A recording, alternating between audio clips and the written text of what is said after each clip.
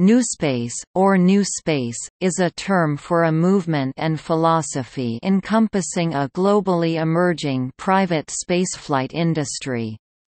Specifically, the term is used to refer to a global sector of new aerospace companies and ventures working independently of governments and traditional major contractors to develop faster, better, and cheaper access to space and spaceflight technologies, driven by commercial, as distinct from political or other, motivations to broader, more socio-economically oriented, ends. Investment bank Morgan Stanley expects 2019 to show key milestones and catalysts in the new space sector, and advises its customers to pay attention to space companies.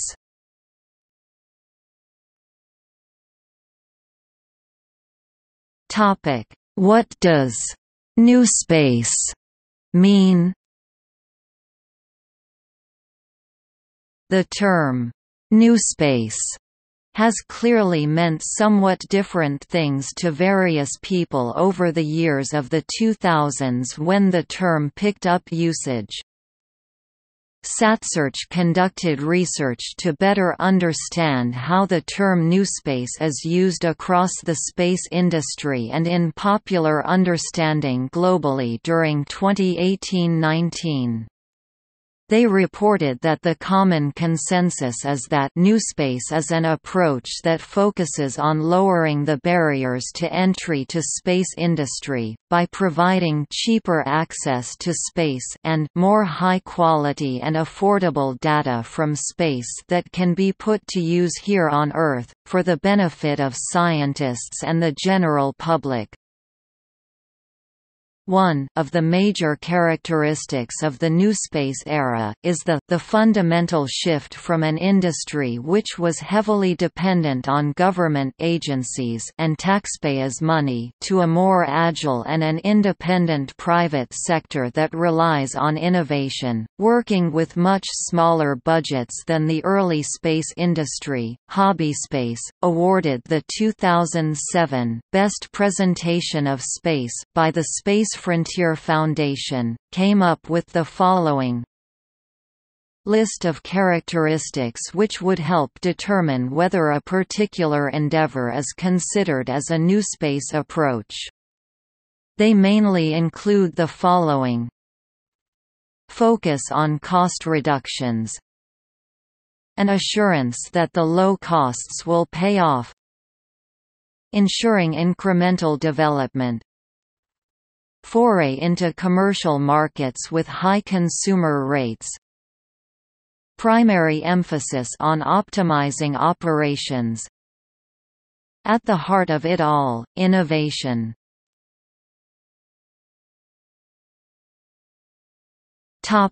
History. The space race, which began in the mid-1950s and gave birth in earnest to spaceflight, was famously a manifestation of the then larger politico-economic competition between capitalism, represented by the United States, and communism, represented by the former Soviet Union. For this reason, from the very beginning, the American business establishment, particularly those bellwether private firms directly involved in the U.S. space program, has championed the private development of space and space activity. In 1961, writing as one of the deans of the American business establishment, Ralph J. Cordiner, then chairman of General Electric, a blue-chip, charter prime contractor to NASA and the U.S. space program, contributed a chapter titled, "Competitive Private Enterprise in Space," to the anthology Peacetime Uses of Outer Space. While recognizing at the time the realities of having to initially rely on the U.S. government's vast and convenient organization, resources, and power in order to effectively address the immediate Soviet space challenge, Cordiner nonetheless advocated private sector dominance—ultimately, of space activity, consistent with textbook American capitalist ideals. In fact, Syncom, Hughes Aircraft Company's pioneering commercial communications satellite system, was originally conceived as a direct competitive response by American private industry to the Soviets' successful deployment of Sputnik in 1957, the iconic Cold War event that triggered the space race. While Syncom was eventually successfully deployed in 1963, Dr. Harold Rosen, the Hughes engineer responsible for developing, championing, and spearheading Syncom, also brother of Ben Rosen, a pioneering Silicon Valley venture capitalist and entrepreneur, and Wall Street technology analyst, cited a general lack of confidence in the U.S. government's early launch capabilities. He later explained the Syncom project's lengthy gestation period. This was not the most auspicious time, late 1950s, to propose a commercial space program. The most vivid impression most people then had of space-related activities was of rockets blowing up at Cape Canaveral.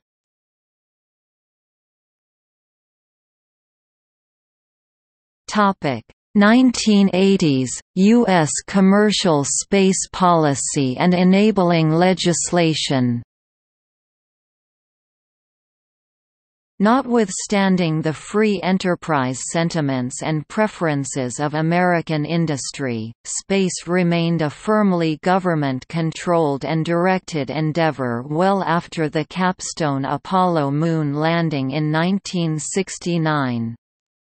The term, "alt-space", was first used in the early 1980s to describe companies that were at last beginning to take up Cordiner's mantle and make serious efforts to reach outer space without needing or relying on the cooperation of NASA or other governmental agencies or, by extension, even their major contractors, efforts which were catalyzed by an historic shift in U.S. policy favoring private space activity, culminating in the landmark Commercial Space Launch Act of 1984.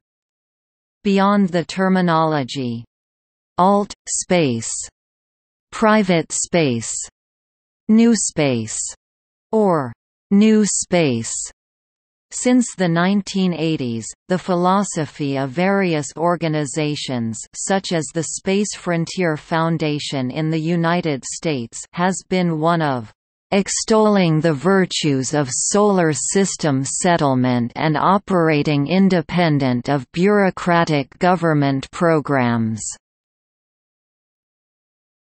1990s, post-Soviet U.S. Russian private space ventures. The seeds of today's NewSpace were brought to fruition by the collapse of the former Soviet Union in 1991 and the releasing of that former rival superpower's iconic, state-owned, and otherwise mature and proven space assets, technologies, capabilities, and services onto the world's private markets with the assistance of a handful of largely American private firms, notably these Core 4, International Launch Services F.K.A. Lockheed Khrunichev Energia International, Lockheed Martin JV, Proton, Est. 1993, Commercial Space Management Co., CSMC, Energia, Zenit, Road 170, Est. 1993, Sea Launch, Boeing JV, Zenit, Est. 1995, and Mercorp, Mir, Soyuz, Progress, Est. 1999. Until that moment in world industrial history, no private business enterprise or entrepreneur could rightly conceive of, for example, leasing, or possibly owning and operating, an orbiting space station, such as Mir, or even just ordering a space launch in the ordinary course of business. Until then, even for a telecommunications giant, like AT&T, placing a commercial communications satellite in orbit, for example, was a fairly monumental undertaking. Contrast that with today, when a $100 million space launch vehicle can now be specified, built, priced, ordered, and eventually even launched online through, for example, United Launch Alliance's RocketBuilder website. Once that industry-wide mental block was removed, once the ease, relatively speaking, and normalization of planning and conducting space activities began to dawn on private industry, the animal spirits of aerospace capitalism were roused, entrepreneurial vision and imagination started to abound, and NewSpace began to take shape in earnest.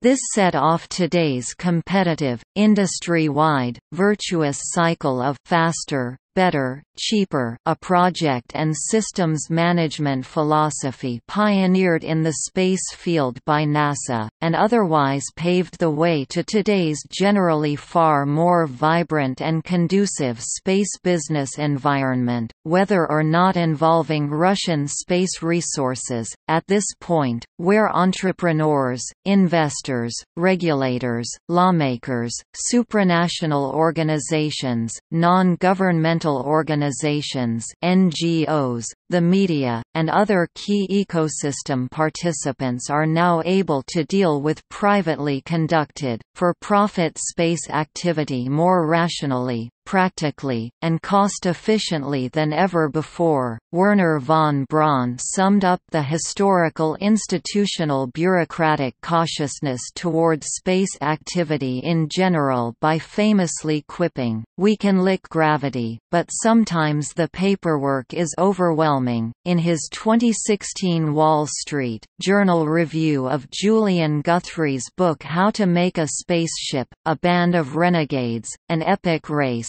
and the Birth of Private Spaceflight, Greg Easterbrook highlighted the seminal importance of these often overlooked post-Soviet private space efforts in enabling and shaping today's new space.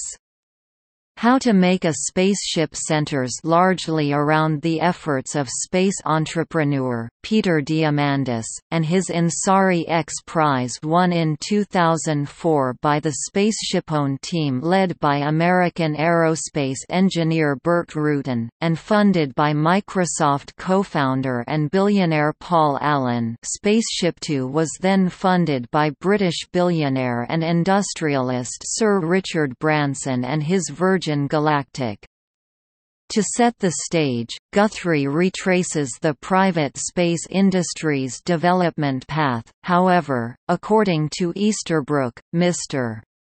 Diamandis wasn't the sole entrepreneur to pursue private space flight early on. Ms. Guthrie covers other, peculiar attempts. Neglected in Ms. Guthrie's account is Sea Launch, archetypal post-Soviet Boeing JV with Russians and others, the first private project to send heavy objects into orbit, including, in 2001, the big satellites Rock and Roll, the initial broadcast towers of XM radio. Every bit as eccentric as the efforts that How to Make a Spaceship describes, Sea Launch fired large Russian Zenit rockets from a ship at the equator. Equatorial water is the ideal position for space access, compiling a record of 32 successes, 3 failures and 1 satellite functioning but in the wrong orbit. In 2001, the FAA confirmed that NewSpace pioneer Sea Launch was indeed he first privately financed, working launch system and infrastructure. Near the end of the 1990s, favored by strong public policy, and spurred on by the foundational success of these post-Soviet U.S. Russian private space ventures, there was a dramatic increase in companies engaging in this process, leading to common usage of the phrase, "new space companies", NewSpace, most prominently, entrepreneurial space, and commercial space are now the most commonly used terms, though alt space was still seen occasionally as late as 2011. Topic: 2000s Silicon Valley style entrepreneurial space initiatives. Things changed further in the early 2000s as Elon Musk formed SpaceX with significantly more private capital while he articulated a strong and consistent vision of the colonization of space, beginning with Mars. However, one company in a worldwide milieu of government-driven spaceflight activities simply did not cement a movement. This began to change with the increasingly public revelations and pronouncements of Blue Origin after 2014.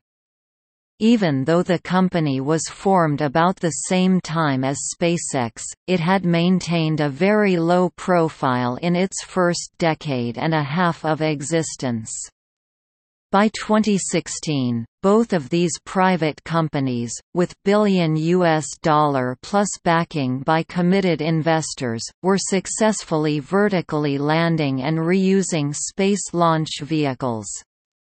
Both companies are building large reusable orbital launch systems that will utilize currently under development rocket engines that are each at least 4 years along in development, and are already in use or under development test on ground test stands, all with a focus on radically lowering the price of carrying people and cargo to space. Beginning on November 23, 2015, Blue Origin successfully demonstrated the repeated reuse of a rocket for the first time ever, by completing 5 suborbital, vertical takeoff and landing (VTOL) flights of the same New Shepard rocket, a feat for which Blue Origin was awarded the prestigious 2016 Robert J. Collier Trophy.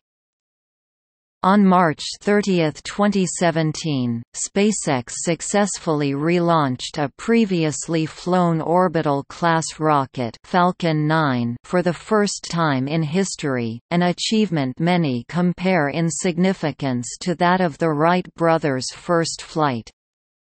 Celebrated astrophysicist Neil deGrasse Tyson described the underlying economic importance of SpaceX's otherwise technical milestone. Any demonstration of rocket reusability is a good thing.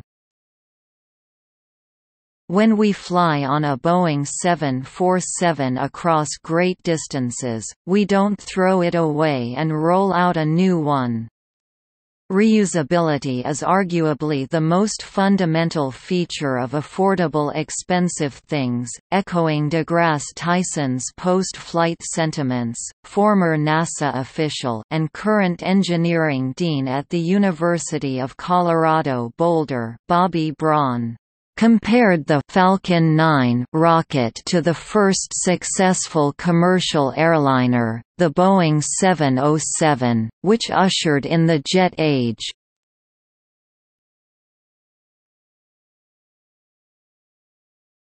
Topic: Industry verticals. While NewSpace is currently a primarily horizontal market phenomenon or force which cuts across or converges many traditional, existing space industry verticals, i.e., vertical markets, including spacecraft, launch vehicles and services, scientific research, etc. The ultimate promise of NewSpace is that it can become a true general-purpose technology or meta-technology, uniquely enabling the creation of new, emerging, and even once unimaginable verticals, including heavy lift launchers with Falcon Heavy (SpaceX, BFR, SpaceX) or New Glenn (Blue Origin, New Armstrong, Blue Origin). Smallsat launchers with Rocket Lab, Vector Launch, Relativity Space, Firefly Aerospace, PLD Space, Virgin Orbit, and Landspace. Imagery for Earth and Space, e.g. Planet Labs, Spire Global. Tourism with space tourism. See the list of private spaceflight companies, including Space Adventures, Virgin Galactic and Blue Origin. Telecommunications with various satellite constellations, e.g. SpaceX Starlink, OneWeb and Mynaric. Real estate with Bigelow Aerospace, B330, Axiom Space Station. In space manufacturing and construction with Made in Space Archinaut and Tethers Unlimited Spiderfab. Mining of asteroids and planets with Planetary Resources, although future unsure, and Shackleton Energy Company. Energy harnessing. Funeral services with space burial. Both Elysium Space and Celestis offer mass-market services. Scientific research brokerage with NanoRacks. Education with Enterprise in Space developing an online education program with NewSpace companies. Arts and culture with JP Aerospace's Exobotanica project, exhibit.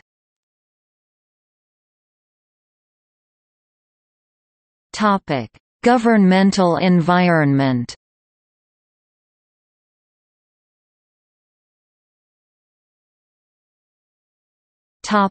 Regulatory schemes. In the United States, NewSpace firms and activities are primarily regulated by the FAA's Office of Commercial Space Transportation, generally referred to as FAA, AST. However, given the intersection of potentially many and varied agency interests at stake in any NewSpace venture, e.g., FAA, FCC, NOAA, DoD, NASA, FDA, DOE, DOC, etc., and the sheer infancy of NewSpace as an industry, it appears a comprehensive and user-friendly U.S. regulatory scheme has yet to be developed and put into place to the general satisfaction of NewSpace players. Right now, there are significant gaps in the U.S. government's regulatory authority and licensing process for newly emerging commercial space ventures, i.e., NewSpace firms and projects. Processes exist for some ventures, but not for others. In many cases, it's not clear what agency, if any, a commercial firm should go through to get approval. The lack of clear rules, authorities, and process is needlessly driving up risk for these firms. Worse yet, it may lead some of them to move to countries where there is greater regulatory clarity or less oversight.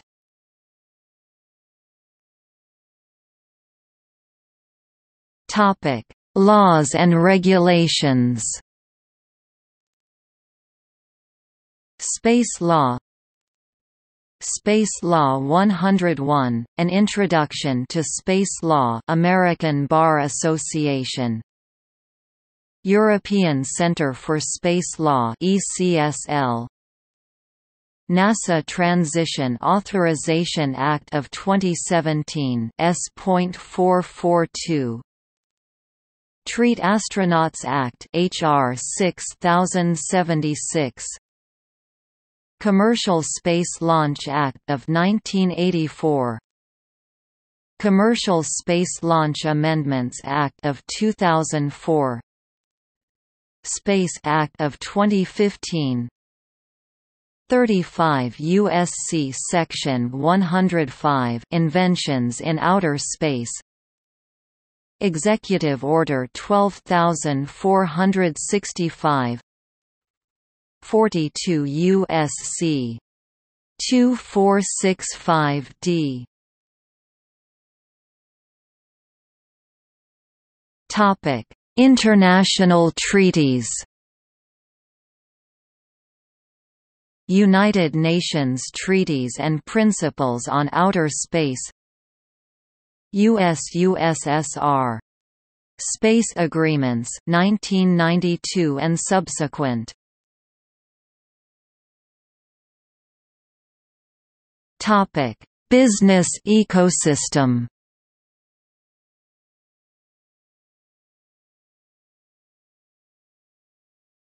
Topic: Active companies.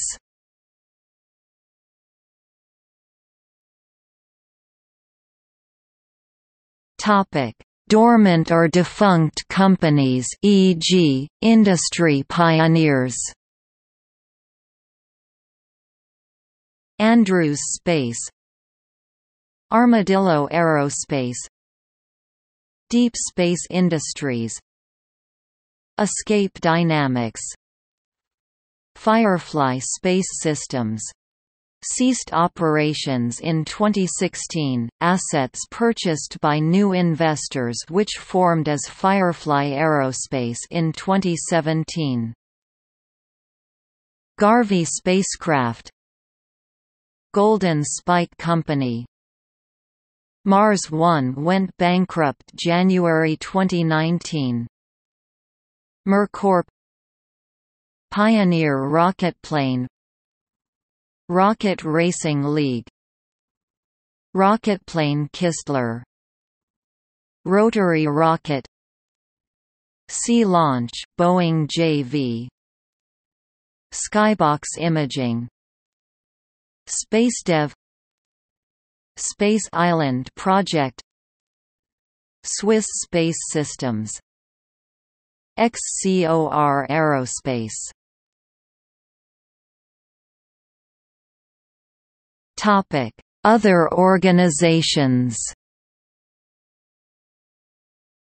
American Astronautical Society, American Institute of Aeronautics and Astronautics (AIAA), B612 Foundation, Center for the Advancement of Science in Space, Commercial Spaceflight Federation, Inspiration Mars Foundation, the Mars Society, National Space Society, the Planetary Society, ShareSpace Foundation, Buzz Aldrin, Space Access Society, Space Angels Network, Space Foundation, Space Frontier Foundation, Space Settlement Institute, Space Tourism Society, SpaceSeal, TMRO, U.S. Space and Rocket Center USSRC. Topic: Governing bodies. FAA Office of Commercial Space Transportation FAA, AST. National Aeronautics and Space Administration NASA. National Space Council, Indian Space Research Organisation, successor to the Indian National Committee for Space Research.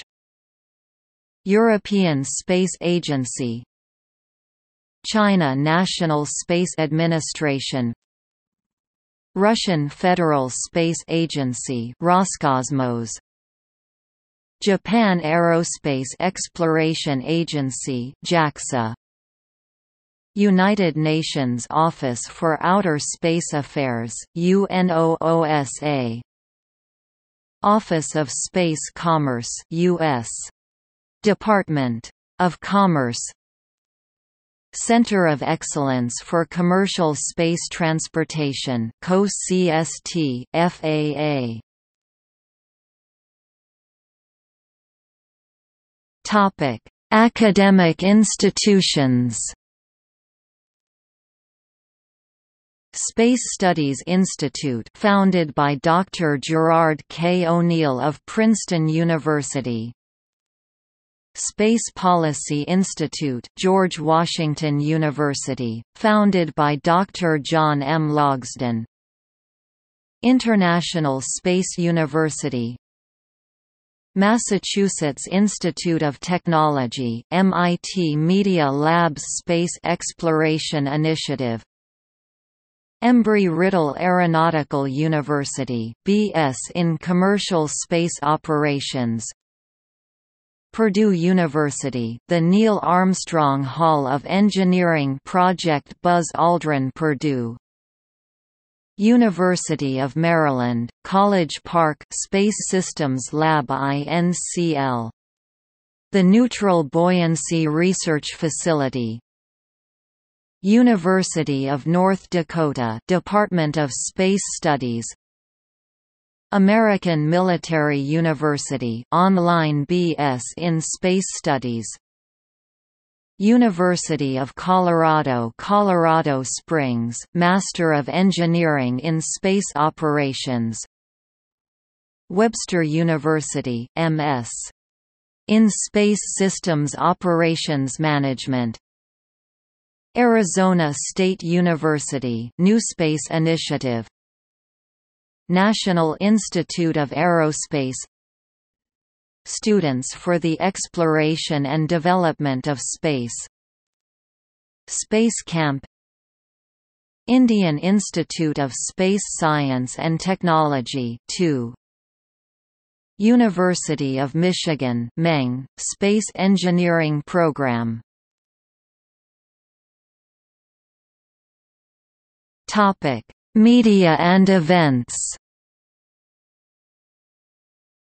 Ansari X Prize, Beyond the Cradle, Envisioning a New Space Age Conference MIT Media Lab, Collier Trophy, Canadian SmallSat Symposium Toronto, Google Lunar X Prize, International Space Development Conference National Space Society, Catherine Wright Trophy, the New Space Age Conference MIT Sloan, NewSpace official journal of the COCST, NewSpace Conference Space Frontier Foundation, NewSpace Global, SmallSat Conference Logan, UT, SmallSat Symposium Menlo Park, CA, Space 2.0, Yuri's Night. Topic: See also: Space industry, Billionaire space race, Commercial use of space, Space launch market competition, List of private spaceflight companies, List of government space agencies, List of space travelers by name, List of space travelers by nationality, Timeline of private spaceflight.